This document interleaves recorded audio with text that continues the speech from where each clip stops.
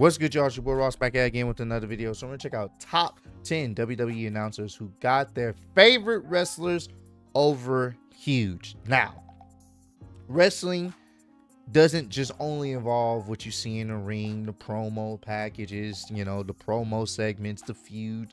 What make wrestling sometimes memorable is who's calling the matches and how the matches are being called.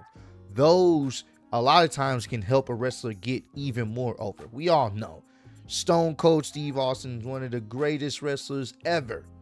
And what helped to his ascension? Obviously, the voice behind Stone Cold and behind that era of wrestling, Jim Ross. Him selling Stone Cold coming to the ring. And obviously, you know, being in the favor of what Stone Cold would do for the most part. It helped get him even more over. He was already heading there, but because of JR's commentary too, it helped.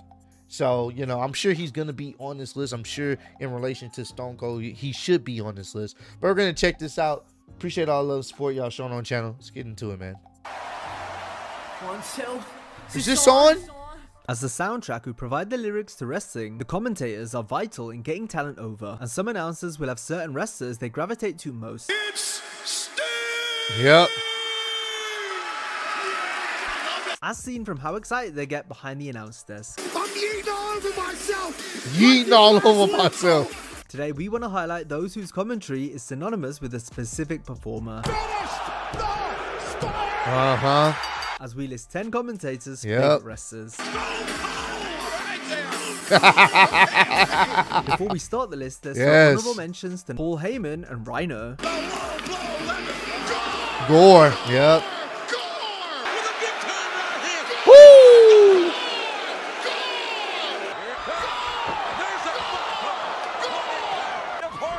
Oh my God! Woo! Oh!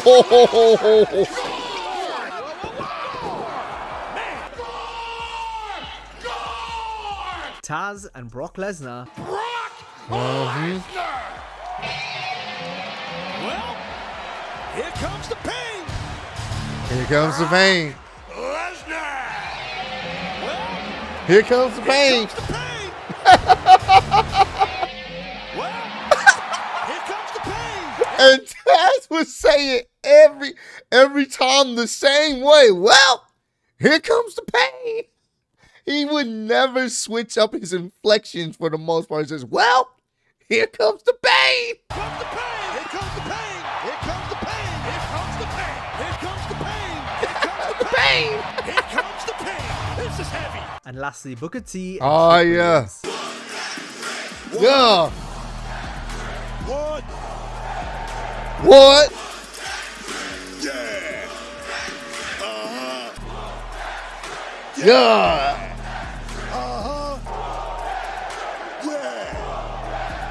Huh? I like it. Oh, yeah, man. I like it. Oh, yeah, man. Man, yeah. Oh, yeah, man. That's Oh. big. Can hear you. I like it. Trick Williams. Jam on. What the hell? What was that? That's right. Number That's 10, right. Wade Barrett. That's right. Nah, man. Trick Williams, his entrance is elevated with the crowd, the beat, and then Booker T. Oh, yeah. Oh, yeah, man. Oh, yeah, man. That's Trick. Bro, it works. That's why it's going to suck when he gets to the main roster, because we're not going to have Booker T calling, like doing the commentary when he comes down to the ring. It's not going to be as impactful for us viewing at home for sure. But Booker T definitely deserves to be on this list as well. And LA Knight. Wade Barrett deserves credit in helping LA Knight resonate with the WWE audience. Right back over here. At least we got somebody with a little bit of bass in their voice. Barrett constantly sang Knight's praises, helping him feel like the megastar he would soon become. Oh, here we go. Talk to us, please. My loins have been tingling ever since you sat down, LA Knight. Hey, yo! I just want to listen to that guy talk for 2 straight hours, Corey. Can we do that? Wade's excitement and energy shows how important a role announcers play in elevating the talent in the ring. Tune the Kavorka. Give the people what they want. Yeah.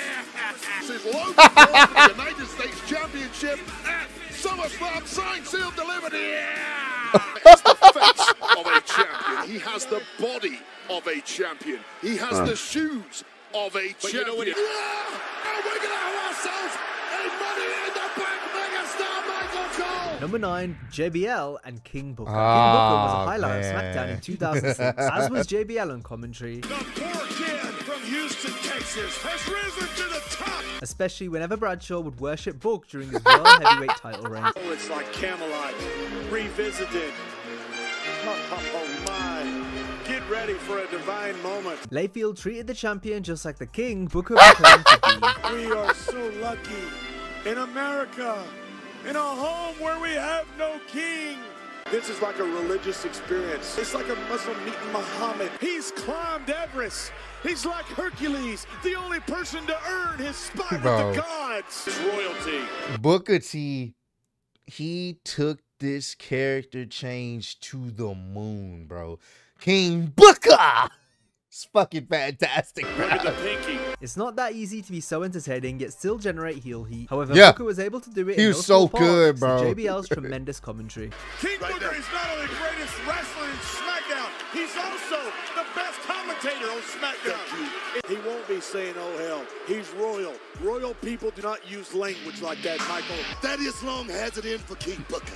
Thaddeus Long is racist. He doesn't want to see that. Number 8, Corey Graves with multiple wrestlers. For Corey Graves will include multiple wrestlers, simply because Graves does a great job putting each talent over on commentary, to the point where he has numerous favorites. Cena and Joe. John Cena. Sit down, John Cena. Here it comes. Kinshasa!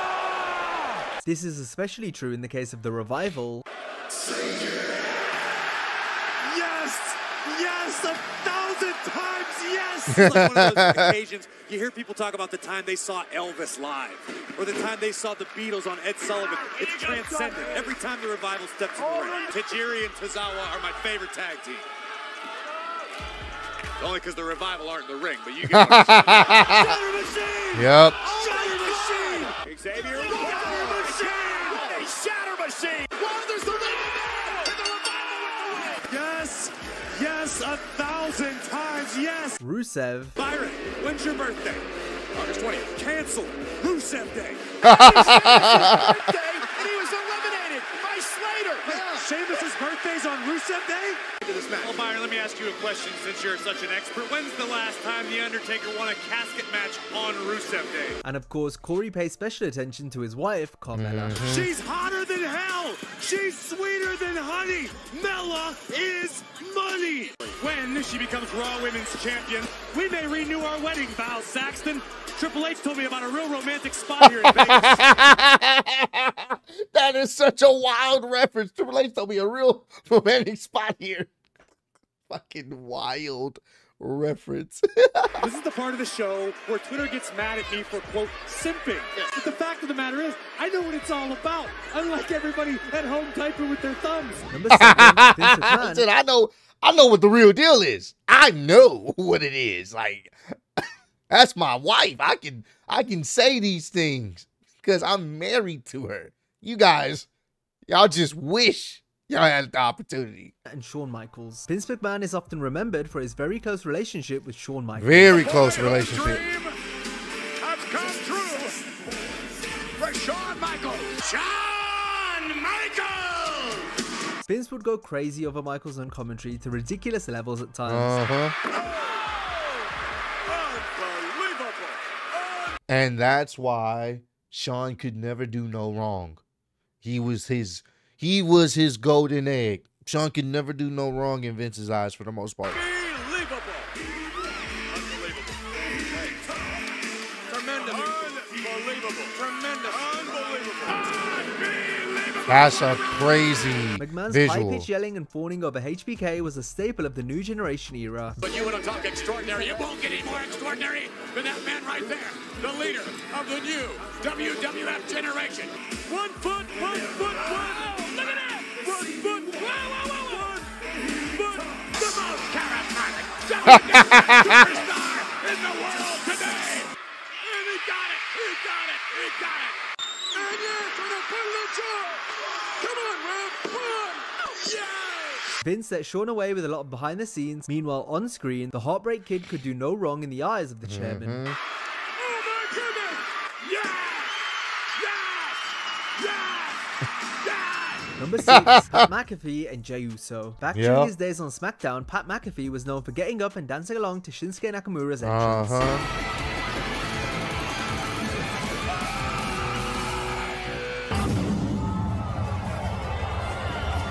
We are living a great life right now!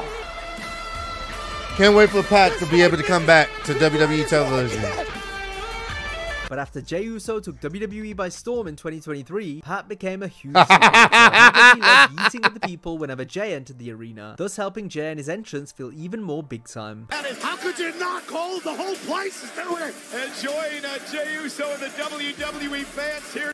I'm yeeting all over myself! I'm yeeting all over myself.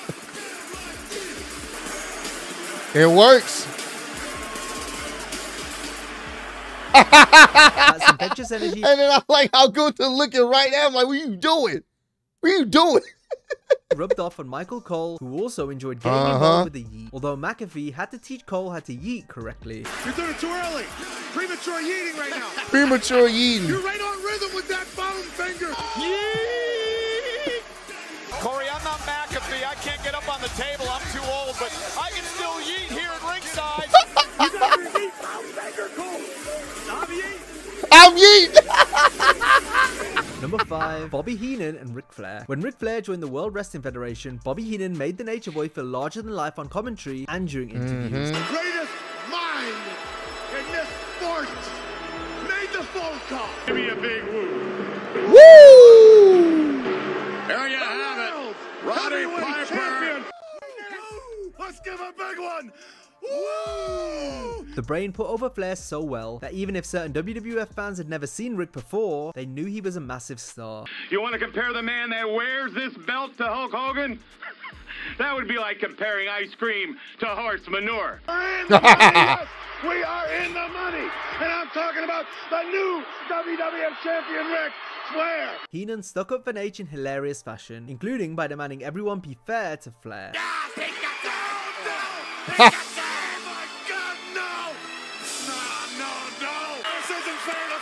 This isn't fair to Flair.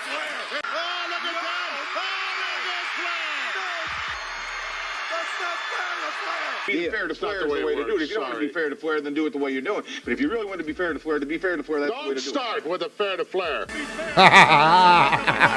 Only a man as fair as Flair would show up at WrestleMania. Will you stop? Well, they said Flair wasn't fair about what he's done, but Flair's always been fair. Everybody knows how fair Ric Flair's been, and if you can't be fair to Flair, who can Flair be fair to? So if you're fair to him, there's no reason why you shouldn't be fair to him. He's fair to you. I always said Ric Flair's the kind of a man I say be fair to Flair. If Flair can't be fair to you, why should you be fair to Flair? But Flair is fair to you, so you should be fair to Ric Flair. Would you say so? Let me be fair. Makes sense to me. Number 3, makes sense Michael to Cole and Cody Rhodes. Ah, During his yeah. heel run, Michael Cole regularly waxed lyrical about The Miz. Showcasing finale. Dude, yes, Miz. What a great year. Bro, he was like the super fan of For the Miz, bro. Look at him, bro. The man that kids in the WWE universe should look up to. Because I'm showing this man some respect. Something you don't do, King. Actually, he might need a massage. But no matter if he was heel or face, Cole would repeatedly cheer on John Cena to ridiculous levels. Cena's got his foot on the rope. His foot was on the rope. I cannot believe what has transpired. fired. But this was more of a case of Vince McMahon ordering Michael over the headset. I've seen John Cena overcome so much adversity in his Because you're career. a homer. What do you do is hang on to John Cena. Just like JR used to hang on to Steve Austin. So does everybody. Stone Cold. So does everyone. John Cena's my best friend. But Cole's best work came during Cody Rhodes' ascent towards the WWE Championship. Eliminating the American Nightmare. One step closer to the American Dream. Hey, Roman Reigns, what inning are we on anyway? The voice of WWE was essential in telling Cody's story and helping him finish it. I cannot think of a better person to represent where WWE is going today than Cody Rhodes. After all, it was Michael that first said, "Finish the story." Finish the story at WrestleMania. A phrase that got over huge and ultimately defined the American Nightmare's journey and capture of the title. Because at WrestleMania 40, you get to say for the first time in the history of this company that a Rhodes is undisputed WWE champion. For the first time, a Rhodes can call himself WWE champion. Beautiful Cody moment. Rhodes finished the story. Cody Rhodes finished the damn story. Sometimes this business just gets you right in the heart. Number 4, Yep. Schiavone. Classic moment. In WCW is a special moment anytime Sting appeared with Tony Schiavone's legendary voice on call to yell out the Stinger's name. He's alive and he's here. It's not Kevin Nash because it's not tall enough. It's Sting.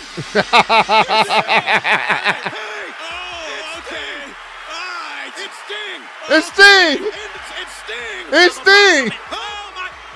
It's Sting in the Sting is here. He's in the stands. He's got the bat. Schiavone remained a pivotal piece of the Icon's presentation in AEW. It's Sting. Oh my God! Look at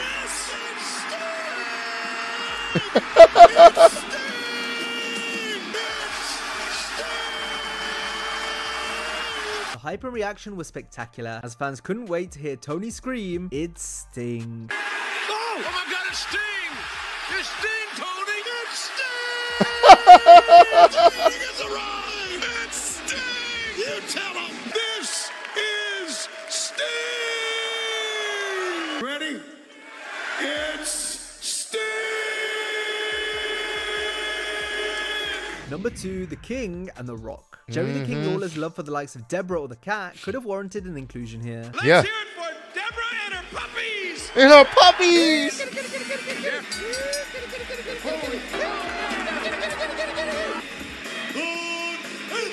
How does Al Snow get the company hurt?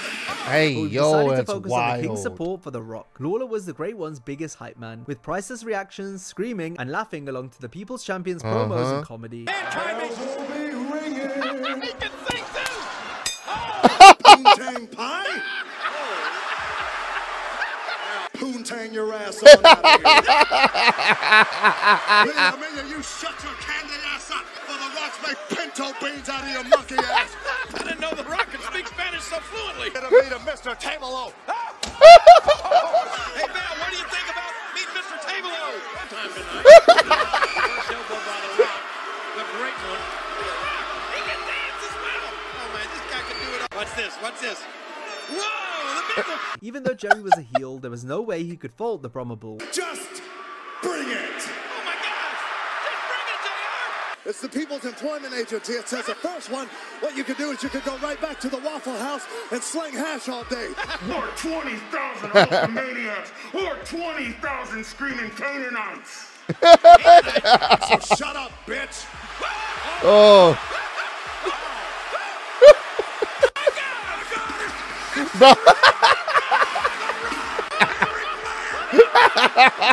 One of the King's famous catchphrases was his signature call, hyping up The Rock's People's Elbow. Yep.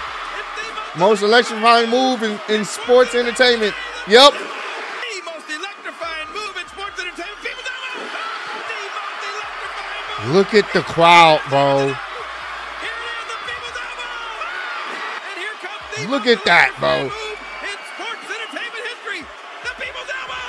Claps it to the heart of Lance Storm. How long has it been since we've seen the most electrifying move Yep. Entertainment history. The most electrifying move in all of entertainment. How do people know? Number 1, JR and Stone Cold. There isn't a more iconic I knew it had to be number one. It had to be. It's Stone Cold and JR, the greatest wrestler commentary duo of all time. Some would say, you know, there's other people, but I'm going with Stone Cold and JR. commentator and wrestler pairing than that of good old JR and Stone Cold Steve Austin. And that's the bottom line. You know why? Yes, I do. You're damn right, because Stone Cold said so. Sure, the Rattlesnake was raising all kinds of hell during his heyday. What would it all mean if Jim Ross wasn't on the call, going just as crazy as we were while watching along with us? This is a crazy segment too.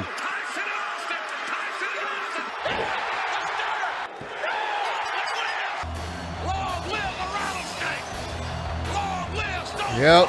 JR was crucial in making And I got the Stone Cold Steve Austin shirt. Yeah, I got it on right here. I didn't even plan on this. I just had it on today, so it made sense. It fits. Steve feel like a superhero while still promoting his blue collar persona, something Ross himself maintained since he was an everyman just like the fans. Stone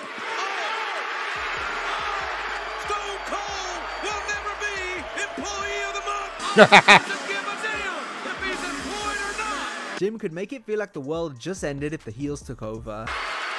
He's out. Count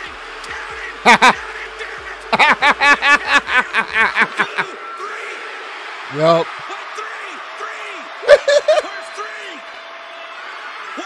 Or make What? it feel like the entire universe had been saved if the babyfaces came out on top. Yep. Yep.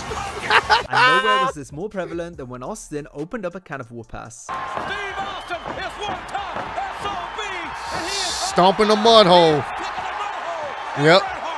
Ross said it best. He was the toughest SOB in the WWF. And Stone Cold Steve Austin is the toughest son of a bitch I ever saw. The toughest son of a bitch in the WWE. Ah. Earns the reputation as the toughest son of a bitch in the WWE. Stone Cold, Stone Cold. Stone Cold. Stone Cold.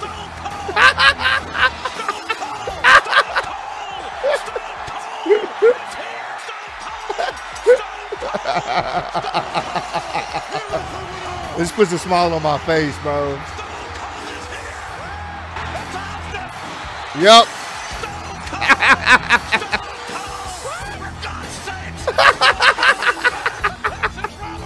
Yeah.